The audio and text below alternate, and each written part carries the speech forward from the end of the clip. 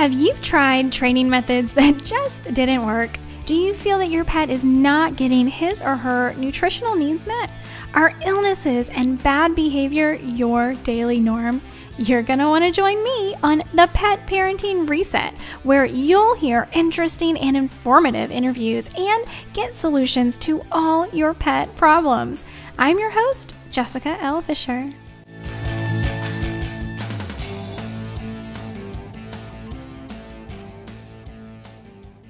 Well, hello there, you wonderful pet parent. Thank you for joining me again this week. Today we're talking about what to do, how to talk to your vet when they want to continue to vaccinate your animal and you know better.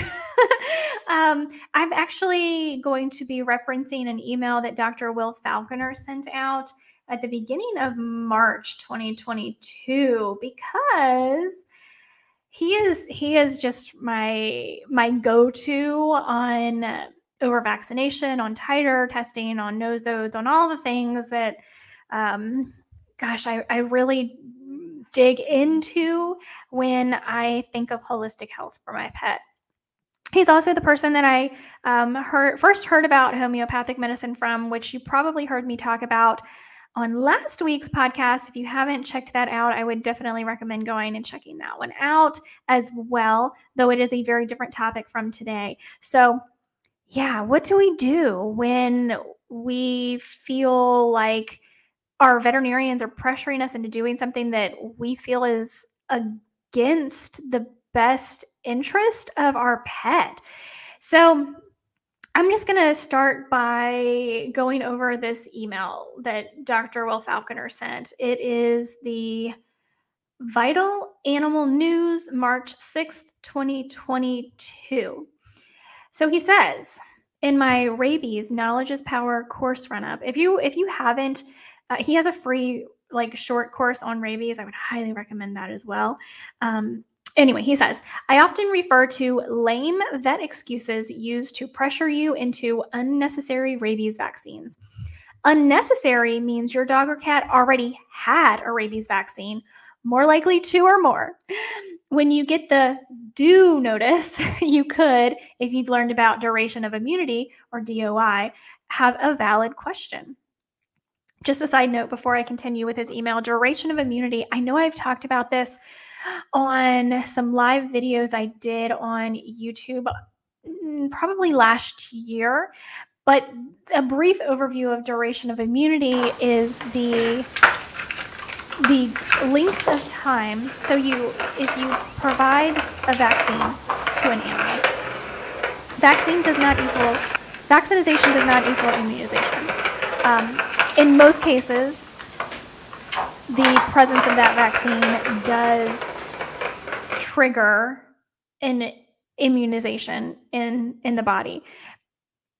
What happens is that when that vaccine is introduced, or nosodes, if you're going to go a holistic or homeopathic route with your pet, they are going to elicit a response in the body, and they are providing information to your pet's body or your body. We're talking about, we get immunized as well. We get vaccinations as well, saying when you come into contact with this, right, then your immune system is going to fight it off.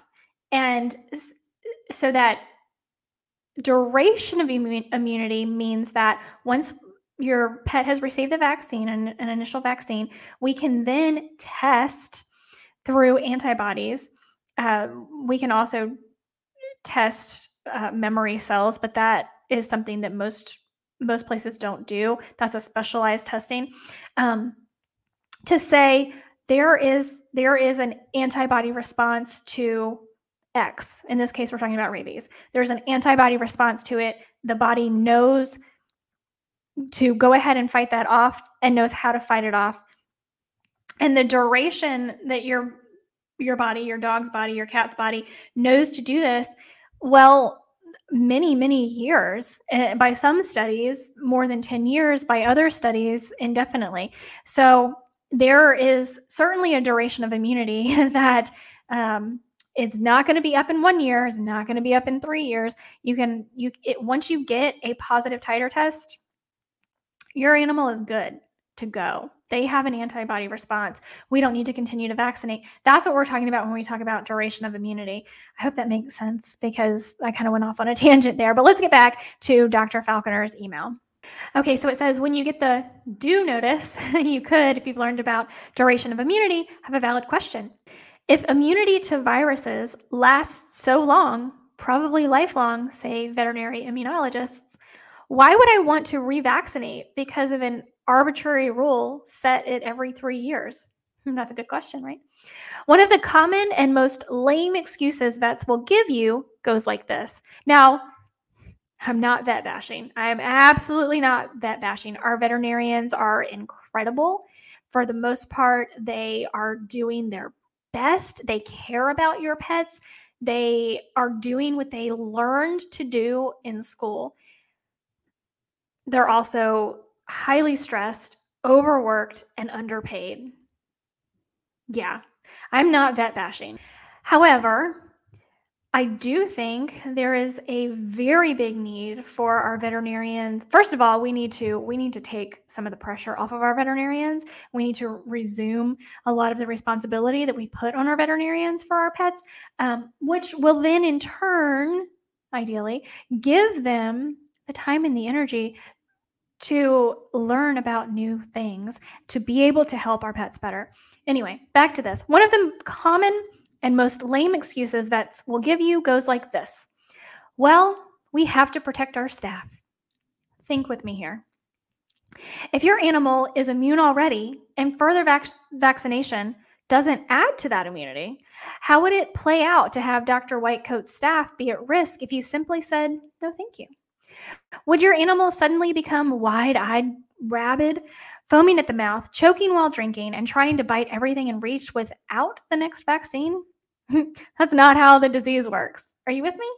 It takes the bite of an already rabid animal puncturing the skin of an unvaccinated animal to cause the bitee to get the rabies virus and become rabid. But your animal becoming rabid by being out of date on a rabies vaccine? Sorry, it never works that way. Any vet claiming so slept through his classes on infectious diseases and how they spread. A good retort came through our private Vital Animal Alpha forum recently. A longtime student wisely said, vets don't have to get the boosters to protect themselves. They do titers to check their immunity. If they're not good with doing that for your pets, then they're hypocrites, and it's time to get a new vet. True story.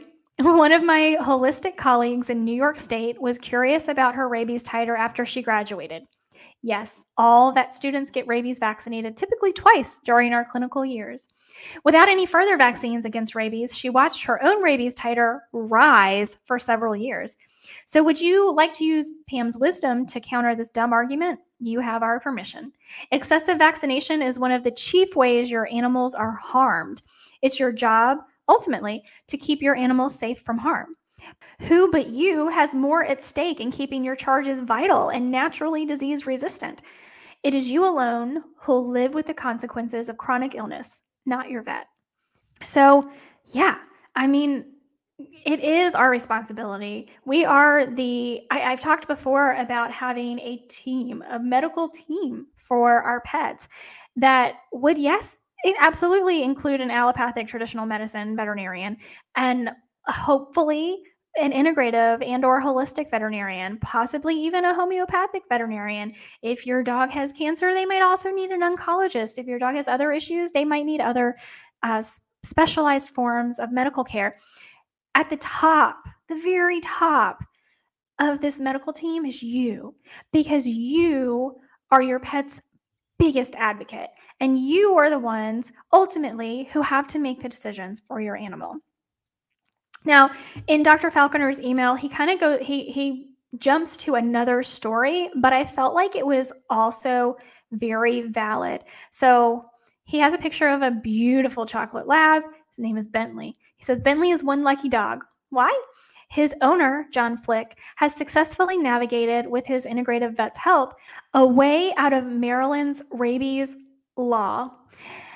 We'd had a short visit on email about Bentley picking up a very dead, dried out bat last summer. Now, of course, this is Dr. Falconer talking. I agreed that John's concerns over getting another rabies shot for Bentley were legit. And there was no risk from a dehydrated bat having any live rabies virus. Besides, Bentley likely had a stout rabies titer from his previous vaccines.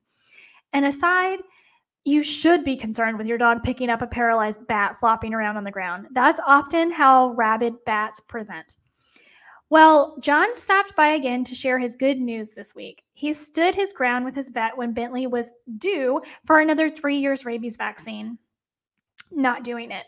Why did John take this bold stance? Here's what John said. My dog had seizures after his booster at 4 years old. Very common, actually. I refused the booster this year at 7 years of age. My vet agreed to titer in Kansas. Kansas State University does titer testing. Titer came back high, and a new document for 2024 was given to titer, not vaccinate. John Flick in Maryland. So awesome, right? Boom. Dr. Will Falconer says, keywords, I refused the booster. Bonus words, my vet agreed to titer. His vet wisely recognized the seizures as a result of the past rabies vaccination, not uncommon as rabies is a nervous system virus, and used this in his document to not vaccinate Bentley further. Now, is Maryland a state that accepts titers in lieu of more rabies vaccines? No. To my knowledge, only Delaware has deemed a positive titer alone to be acceptable to avoid more rabies vaccine. 18 states have provisions for unwell dogs to get a vet waiver letter instead of more shots. So did his state bend the rules for Bentley and John? No. But this wise, compassionate veterinarian now has his waiver letter and Bentley's titer results on file. Kudos to this good doctor.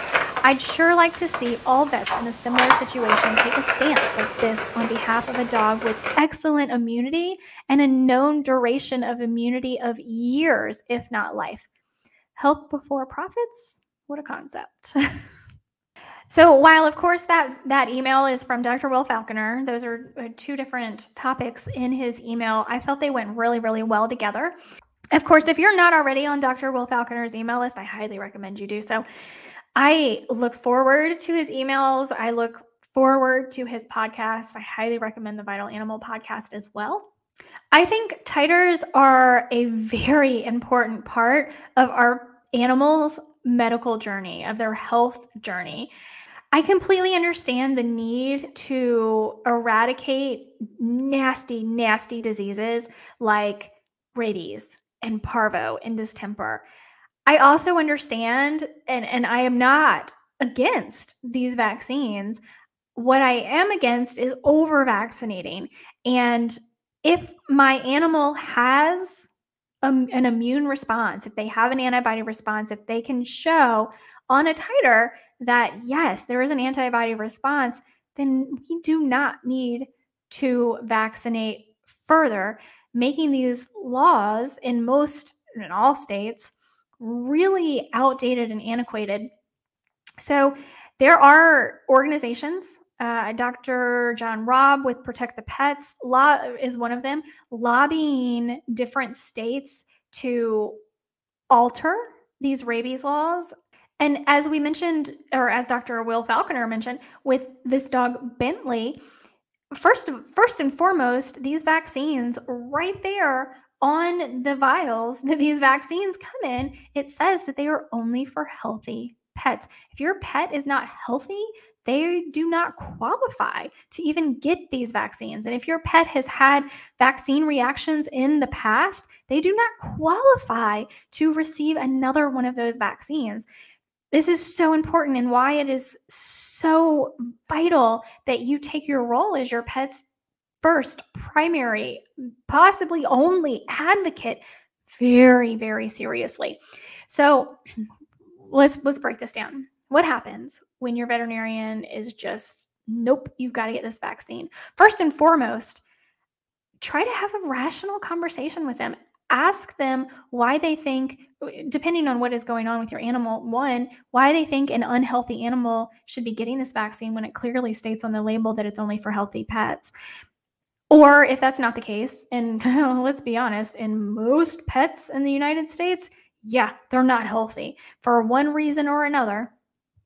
Allergies. Allergies mean your pet isn't healthy. Skin irritation means your pet isn't healthy. Eye discharge, ear infections, the list goes on and on and on. Cancer, any and everything that is a health concern means your pet is not healthy enough for vaccination. Outside of that, even if your pet is healthy enough for vaccination, if they've already had their initial vaccines, then we should be titer testing to make sure that that level of immunization is present before blindly adding more vaccines into the body, because these vaccines, when we're over vaccinating, if your pet already has immunity, certainly, arguably, can do more harm than good. So with that, have these conversations with your veterinarian. Don't be rude. Don't yell and scream. Calmly, politely have these conversations with your veterinarian. Ask them these questions. If you don't like the answers, you are free to find another veterinarian. Dr. Will Falconer says all the time, fire your vet. Like that, talk with your money, scream with your pocketbook, right? Is it the easy route? No. Short term? No. But is it better in the long term? Absolutely. My opinion. I think it's a pretty good one. So with that, I would love to hear from you about this as well. Make sure to reach out to me on all of the social medias. Let's have a conversation. Let's get a conversation with this going on Patreon. If you're not part of the Patreon family, I do hope you join. You can go to Patreon and search Jessica Fisher, search the Pet Parenting Reset, and I'll pop up. But if you go to thepetparentingreset.com, there's a link right there at the top of the page for Patreon. That might be the easiest way for you to get there. You can join for as little as $1 a month. It helps me to continue to bring content like this to you. Plus, you get all new and exclusive content over there. You get behind the scenes. You get first look. You get lots of stuff.